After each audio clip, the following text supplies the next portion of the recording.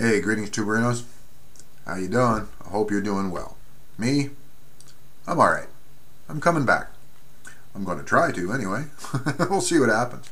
But the fact is, I've been trying to do a video for many months now, and it's not been working.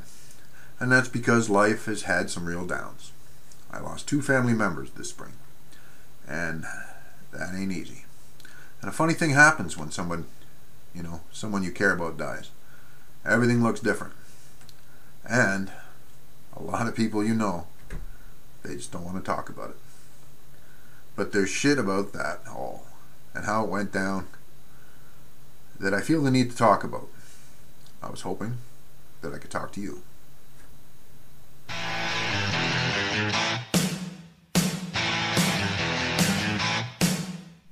So in fact, the last video I had posted was about a funeral, because my grandfather had died. My step-grandfather. But he was just as good as the real thing. He was a great guy.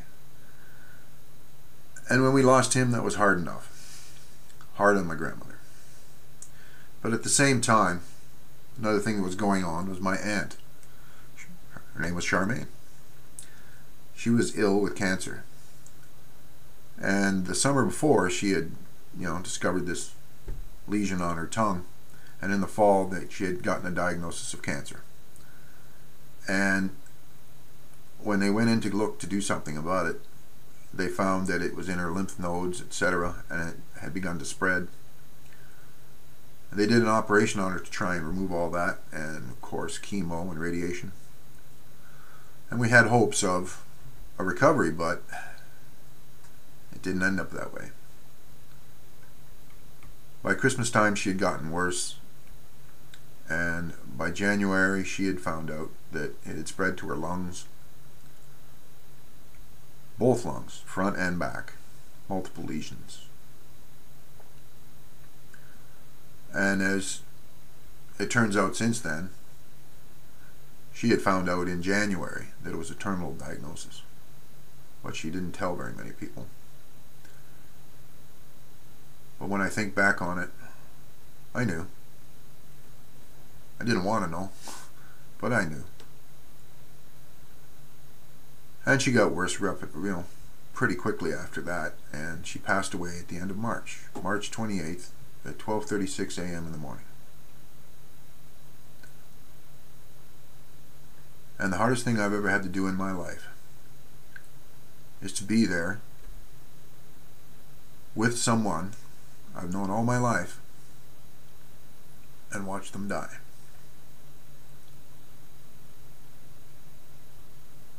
I debated long and hard whether or not to do a video about this. But it's like I can't move on with this channel and do videos again or anything without getting some of this out. It's not like the movies. Do you know that? We've seen it in a lot of movies, right? You've seen people die how many times? It's not the fucking same.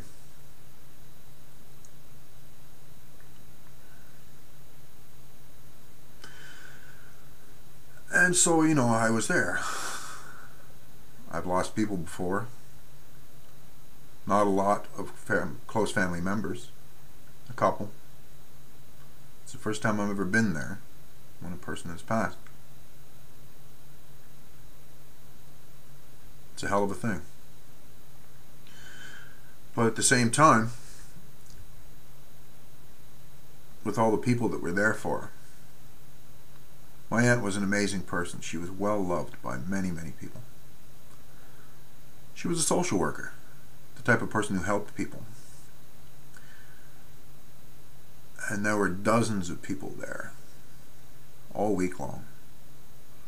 At one point, we must have had like 80 people stuffed in that room, man. It was just amazing.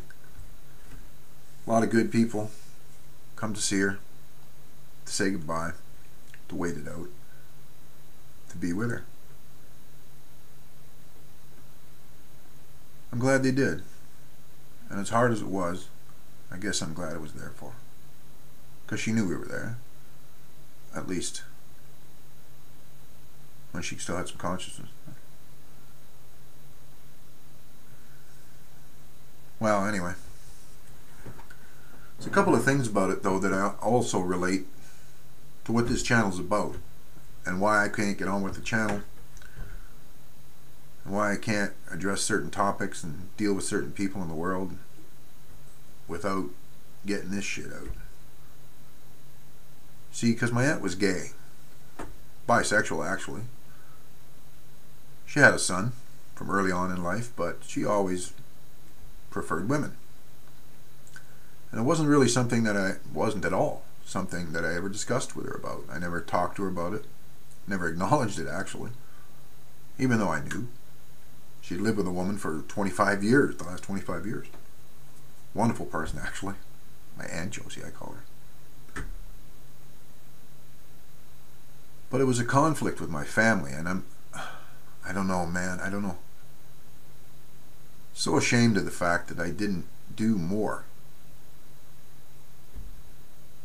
to make it comfortable for her and her partner in our family.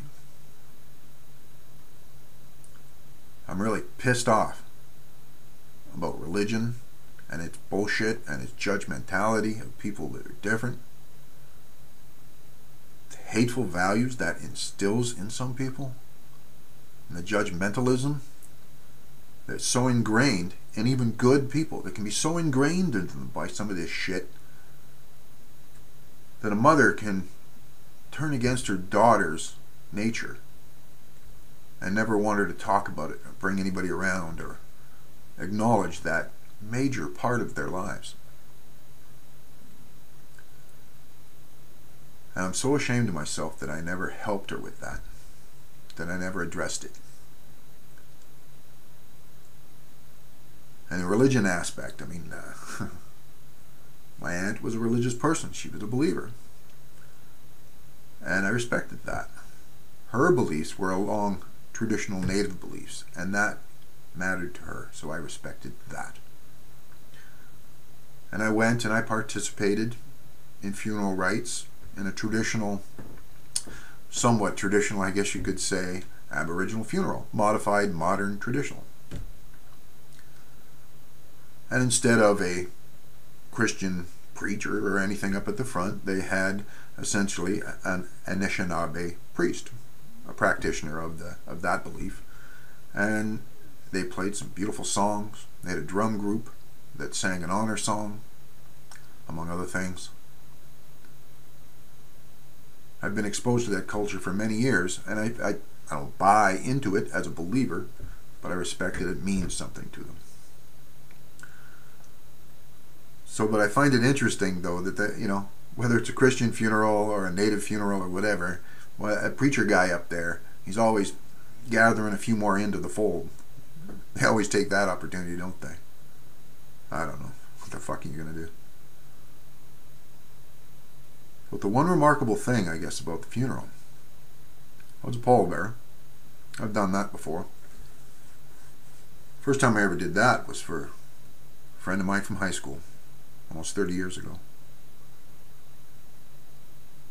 But for this is the first time I ever participated in a funeral where not only do the pallbearers, family members, friends, co-workers, not only do you carry the casket to the grave site, put it on those belts on that thing over the grave, right? Most funerals, what happens? They say the prayers, a few moments to think about it, and you go away. And then later on, they drop the casket down, bury it over, etc. Not this one. Not this one. You're there while a drum group is singing and they lowered her in. Another touch we had was also the fact that her little dog, little pug dog, God, I hate those things, but she loved it so. And it loved her. It was, you know, a lovely little creature for such an ugly little thing. But her dog had gotten sick, and they'd had it put down a few months before, and they had preserved the body, frozen it. It was in a freezer in the garage. And her beloved little pug, Sky. We buried her with her. My aunt, we buried the dog at her feet. And the thing that was so different about this funeral is the relatives do the burying. You stay behind with a shovel and you cover them over. It's not just a drop a clump and walk away. You take your jacket off and you get that shovel out and cover them over. That was a trip and a half. Holy fuck. Yeah, you know, what are you going to do? Like I said, I don't believe in any of that religious stuff. I don't believe in the spiritual stuff. Sometimes I really wish I did. Because if anybody deserved heaven, she did. She was an awesome person. My Aunt Charmaine. Awesome person. One final thing. Skeptic, doubter, and unbeliever that I am, my aunt's Aboriginal name, which I can't pronounce, meant effectively Red Morning Sky Woman. And the last day of her life, the last dawn before she died, looked like this. That's an actual picture that I took that morning before she passed. Huh. Go figure. Well, anyway, I needed to get that off my chest. Hope it didn't bother you too much. Now I feel like I can move on a little bit, maybe get back to doing this some more. I got a couple of videos planned. I really do. There's some things I want to get into, and it's not all bad. It's not all maudlin. There's been some new things added to my life. Some good things. And most other things, still going pretty good. We'll talk about that soon. To all of you out there, peace and long life.